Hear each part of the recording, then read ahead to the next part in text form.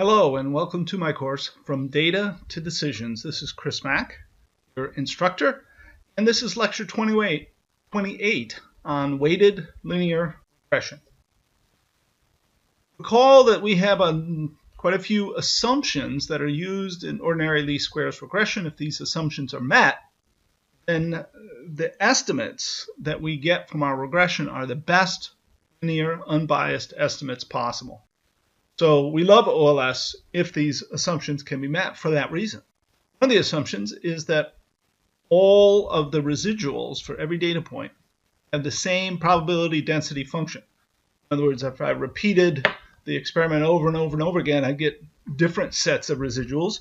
And if I constructed a distribution of all the residuals from every different experiment that I could possibly run, I would get a probability density function for each, and they must all be the same. And that includes having the same variance, which we call homoscedasticity. And when that assumption is violated, a change in the variance from data point to data point, that's called heteroscedasticity. This varying of the variance, shown in this graph as a pretty typical megaphone shape, but other shapes of these kinds of changes in the spread of the residuals as a function of the predicted y value or possibly as a function of the regressor variables, needs to be dealt with. How do we deal with this change? Well, we're going to show you how to use weighted regression to deal with it. First, let's make sure we understand why we need to deal with it. If the variance varies, it makes OLS regression inefficient. It doesn't bias the parameters. The resulting parameters are still unbiased, but they're not the best unbiased estimates. Best meaning lowest variance. So the result is that the standard errors of these estimates is larger than it could be otherwise.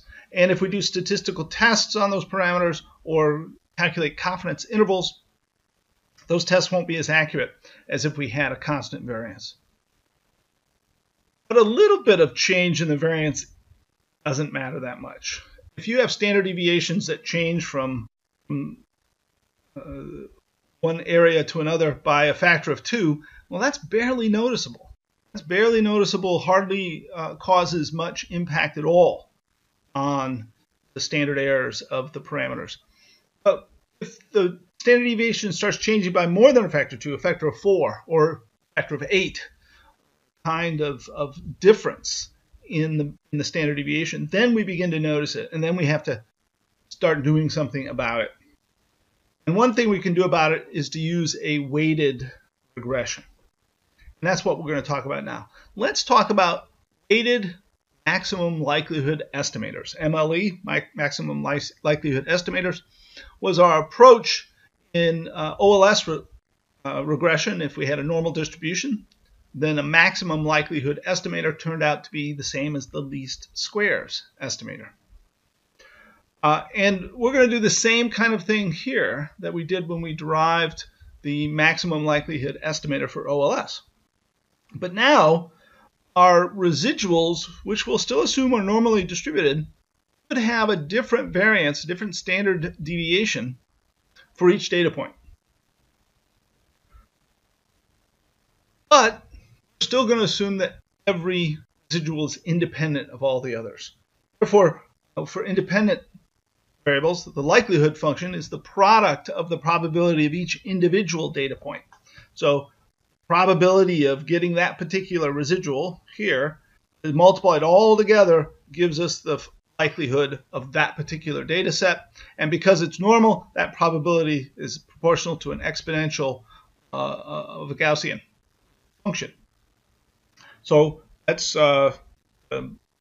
residual squared divided by 2 times variance of that data point. The product of all these exponentials sums up all the arguments of the exponentials when we multiply them all together. So we're going to minimize the chi-square, but we're going to weight the residuals in the following way. Since sigma I squared may be different for each different data point, we'll define a weight to be 1 over the variance of that specific data point. And just plugging that in here, the chi-square, which is the summation of the residual squared, will be a summation of the weight times the square of the residual for each data point. This will be our definition of the chi-square, in particular the weighted chi-square. And then we'll do the same thing we did before. We'll take the derivative of the chi-square with respect to each parameter, set it equal to 0 for every k, for every parameter that we have. We'll get a series of equations that we solve simultaneously, and in our normal way of doing it, we'll use matrix math to solve those simultaneous equations. For the case of our straight line model, which we're doing just for the convenience, the simplicity of it, we can answer the question analytically. So here's our straight line model. Residual is the actual data point minus the model equation, functional form, and the chi-square then is expressed here. But now we have the weight inside the residual squared, multiplying the residual squared. And we take the derivative of chi-square with respect to the intercept, set it equal to 0, solve, and we get our solution. This is just like we did before for ordinary least squares regression. And in fact, our solution looks very similar. It says the intercept is the mean value of y sub w minus the slope times the mean value of x sub w, and this x and sub w and y sub w bars are the weighted means. So I take the data points, multiply by the weights, add them all up, and instead of dividing by n, I divide by sum of all the weights. These weighted means then allow our new equation for the intercept to look almost exactly like the old equation where we substitute the means. For the means are these weighted means. Note that it's common to normalize the weights so that the sum of the weights equals n, number of data points. But that's not required because we normalize every single time. And in fact, you can use unnormalized weights anytime you want in all the software that allows the input of weights for weighted regression. We can solve for our estimate of the slope by substituting our estimate of beta 0 into the equation, taking the derivative with respect to beta 1, set it equal to 0, doing the algebra, and again we get an equation that looks just like it looked before, except for we have these weights and weighted means showing up. Well, these analytical solutions are useful for a straight line model, but the standard way of doing ordinary least squares regression with matrix math works just as well after we've weighted all of the data. So we will be able to use our ordinary least squares regression with just a slight modification. Notice also that if the weights are equal to 1 for every single data point, then we have ordinary least squares regression. All these equations just revert to OLS. Of course, finding the best fit parameters is not enough. We have to be able to calculate the standard error for each parameter. And to do that, we normally think about the standard deviation of the residuals. But here, I'm going to talk about the standard deviation of the weighted residuals. The weighted residual will be the residual multiplied by the square root of the weight.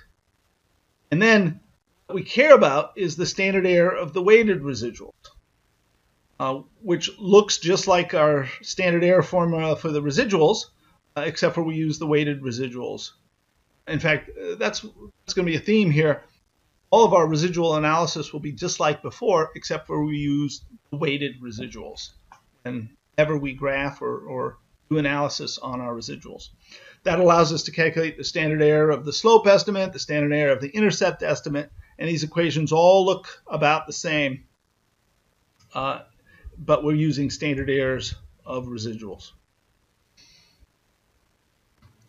All right, for our weighted regression, most statistic packages like R allows this seamlessly. The next lecture will actually do some weighted regression in R, and we'll find out we'll be able to use the same LM linear model function we've been using all the time. We just have to have one extra column, one extra set of data, which are just all the weights. If you use Excel for regression, the lins function does not support weighted least squares regression. There is an Excel add-on that I've used and I actually like. It's very nice, called Real Statistics, and you can go to this website and download a package, and it's free, and you can do weighted linear regression in Excel. Even though this is a very nice package, I think you're going to find doing this kind of work in R is going to be a lot easier than relying on Excel with added packages. Final note, this is harping back to a topic from a few lectures ago. We mentioned that outliers have to be dealt with, and there's multiple ways that you can deal with outliers, like removing them or Windsorizing them, using an expected value, truncating. But another approach, another thing you can do is keep the outlier in the regression but weight it less heavily. So assume that the variance, the reason why it's an outlier is for some reason the variance of that data point was larger than the variance of all the other data points. And if you have some way of guessing what that might have been, you can weight that outlier less heavily by using a larger estimated variance for that outlier, and then run the regression using weighted linear regression. So this becomes another technique for dealing with outliers. Well, the key to doing any of this is having estimates for the weights.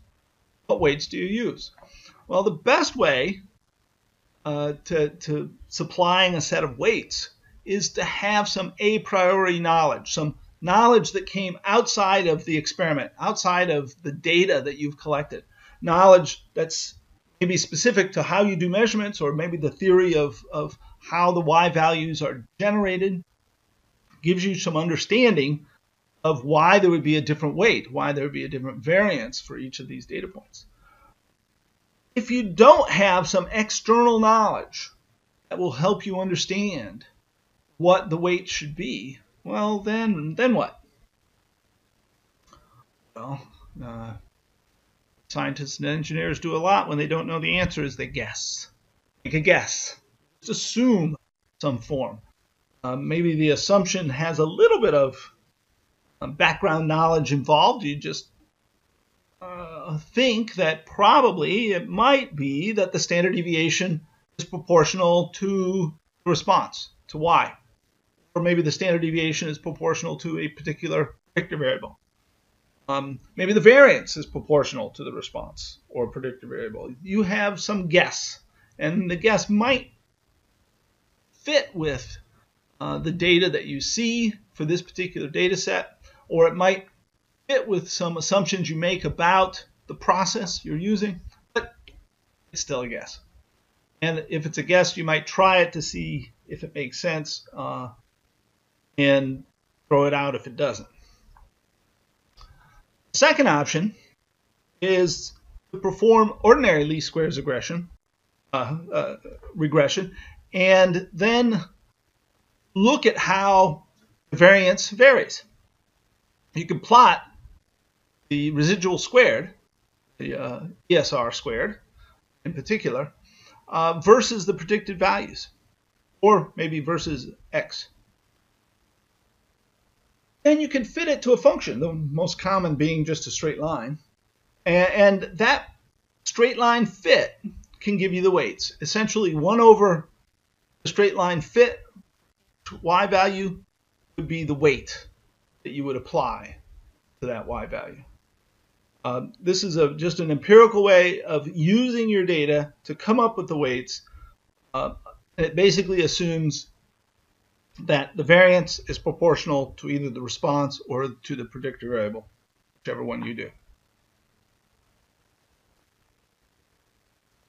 One of the important things to remember that in a weighted regression, you're minimizing the sum of the squares of the weighted residuals. We're trying to make the weighted residuals homoscedastic, because we know the residuals are not. They have variation. So variance is changing systematically. So when we want to look at the final result to see if we've done a good job, we need to plot and analyze the weighted residuals. Weighted residuals are simply the actual residuals multiplied by the square root of each weight. And when we calculate the internally studentized residual or the externally studentized residual, we use the weighted residuals rather than the raw residuals. So if you recall all the formulas we had in the past about ISR and ESR, we would simply substitute in the weighted residual where we had the regular raw residual before. All the software packages that do weighted regression, when they output ISR or the ESR values, they will be outputting weighted, the studentized residuals based on the weighted residuals. Then when you want to plot, you can plot those studentized residuals and do tests on the studentized residuals just like before. Some people like to plot studentized residuals versus the weighted data. So a weighted predicted value here, or weighted regressor variable here. There's some reasons why you'd want to do that. It's in fact, the residuals are statistically independent of the weighted values. But then there are some reasons why you don't always want to do it like that. So many people just plot versus predicted or regressor variables directly, like we've always done. Finally, I mentioned that there's an Excel add-in if you want to do weighted regression in Excel. I recommend the package from Real Statistics. This website is a great resource for statistics, doing statistics in Excel. And you can download this package, XLAM file, which becomes an add-in to Excel. And then you've got Real Statistics packages available to you for analysis in Excel. That's all we're going to say about this, because from now on we're going to use R for our weighted linear regressions. All right, what have we learned in Lecture 28? As always, you should be able to quickly and easily answer these questions. Why would we ever want to do a weighted regression? What is a weighted mean? Why do the weights relate? How do the weights relate to the variance of each experimental Y value? How do we estimate weights? And finally, how does weighted regression affect the way we analyze our residuals? Well, in our next lecture, we'll actually use weighted regression in R. Till then.